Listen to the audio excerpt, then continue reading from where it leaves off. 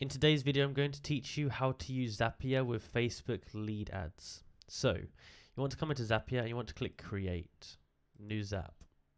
Now, from here, you want to go to Trigger. You want to type in Facebook lead ads. Here we go. Now, event required, new lead.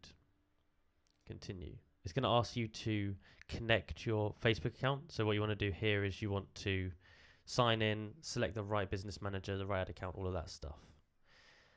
Now you can add and continue.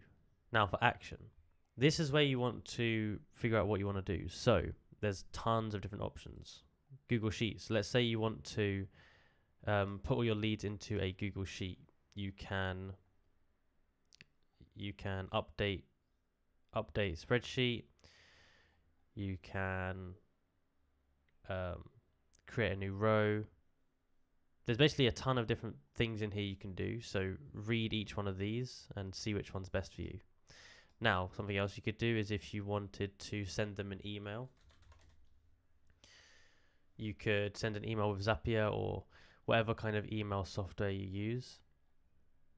So we can click this and send outbound mail, and you can set that up so you get a new lead, you can send them an onboarding or like some kind of email to warm them up a little bit.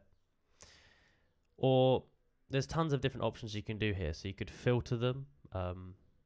You could filter them into different categories. So maybe you have different ages that you're targeting. You could filter them into 2 different age brackets, and then from those age brackets you could send them different personalized emails. There's a ton of different things you can do here. So I'd recommend whatever you need, go to here, and yeah, you can set it up from there. Now, if you need any help setting up any of these ones, any of the actions, then you can look on our channel and we have some more specific videos about the specific actions here. And just to show you here, say we're sending an outbound email, it's going to ask you for all the details, who you send it to, the text subject, all of that.